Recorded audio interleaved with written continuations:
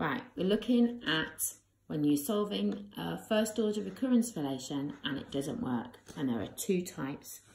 The first type is when the coefficient of your UN in the recurrence relation is 1. So this isn't going to work. I'm going to attempt to solve, but it's not going to work. So I set off with my general solution as with my complementary function plus my particular solution. My complementary function is capital A times 1 to the n. My particular solution, because it's linear, is of the form an plus b.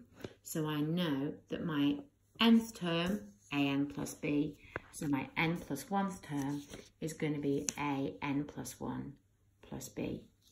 I substitute those into my recurrence relation, and then I'm going to compare the coefficients. So the first thing I attempt to do is compare the coefficients of n. So on the left-hand side, I've got a. On the right-hand side, I've got a plus 3. But when I attempt to solve it, I end up with 0 equaling 3, which of course is a total nonsense. Right, the second type. Now the second type is when your particular solution is of the same form as your complementary function. So this is type 2. So there's my recurrence relation I've got to solve. And the first thing I'm going to do is set it up as normal. I'm going to have my complementary function plus my particular solution. My complementary function is a times 3 to the power n, but you notice that that isn't exactly the same form as my particular solution. So this isn't going to work. We'll go on it anyway. Staying with what we would always do, my particular solution for an exponential is a times 3 to the n. So I then think then un is a times 3 to the n. Un plus 1 will be a times 3 to the n plus 1, which of course, if I sort out the indices, will be 3a to the 3n. I'm going to substitute that into my recurrence relation. So I substitute that in. I'm going to, again, sort out the indices. So 3 to the n plus 1 becomes 3 times 3 to the n. I've taken out a factor of 3 to the n on the right-hand side. And now I'm going to compare my coefficients. You can see that if I compare the coefficients of 3 to the power n, I've got 3a equaling 3a plus 1. 0 is 1, which of course doesn't work at all. So what we need is a system. So the system that we use is, if we've got a failure case,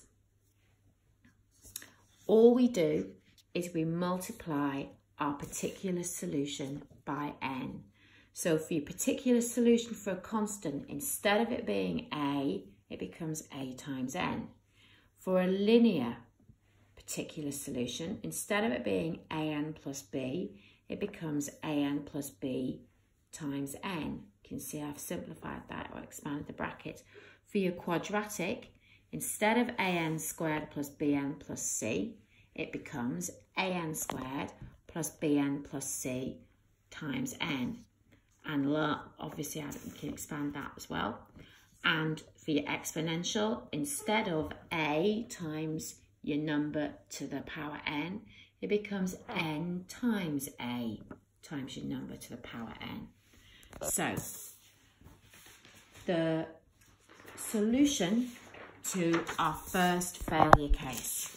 So here's our first failure case, and this is what we've done to sort it out. So here's our first failure case. So what I've done is complementary function, same rules.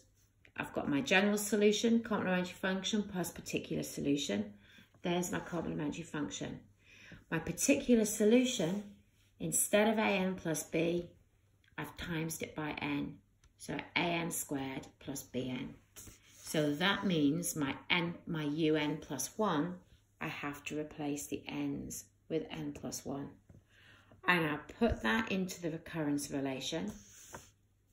And I'm ending with my a bracket n plus 1 all squared plus bn plus 1 equals an squared plus bn plus 3n plus 5. I'm now going to compare coefficients.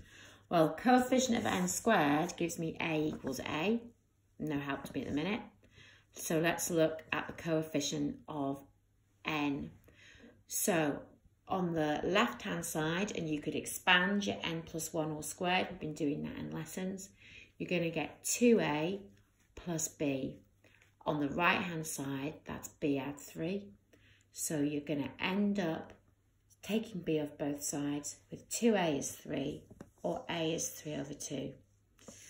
You then look at your constant term. So you can see on the left-hand side, you're going to have 1a plus 1b. And on the right-hand side, your number is 5. You know what a is. A is 1.5. So b has to be 7 over 2 or 3.5. So what you do is you then put that back in to your general solution. You know that when n is 1, u of 1 is 5. So substitute in n is 1 and u1 is 5. And you end up with 5 is a plus 3 over 2 plus 7 over 2, which works out a is 0. So you end up with your general term 3 over 2n squared plus 7 over 2n. And as you knew from the one that we saw in question 3, part 1, it's a quadratic sequence. Here's how you would solve failure case 2. So failure case 2, so we had our exponential particular solution. So what you would do is you would go at it as normal, complementary function plus particular solution. Your complementary function is a times 3 to the power n, but instead of your particular solution being a times 3 to the power n, because of your particular solution, is a failure case, so you multiply that particular solution by n. That means un plus 1 replaces the n with n plus 1. So putting that into your recurrence relation, you're going to end up with something that looks like that. So un plus 1 equals 3un plus the 3 to the n. Gather your terms. I've rewritten my 3 to the n plus 1 as 3 times 3 to the n. And then what I'm trying to do here is compare my coefficients. So on the right hand side, I took out a factor of 3 to the n, and I'm now comparing the coefficients of 3 to the n. If I multiply out the brackets on the left hand side, I've got a 3an term on both sides. Take that off both sides and I end up with 3a is 1, a is a third. So I substitute that in to my general solution. So I know that when n is 1, u1 is 2. So substituting that in to what I've got for my general solution. So I get 2 is capital A times 3 plus a third times 3. So 2 is 3a plus 1. A is a third. So I substitute that in to my general solution. And then, so I end up with something that looks like that. And then all I've done is I've thought of a third as 3 to the minus 1 and simplified it like that.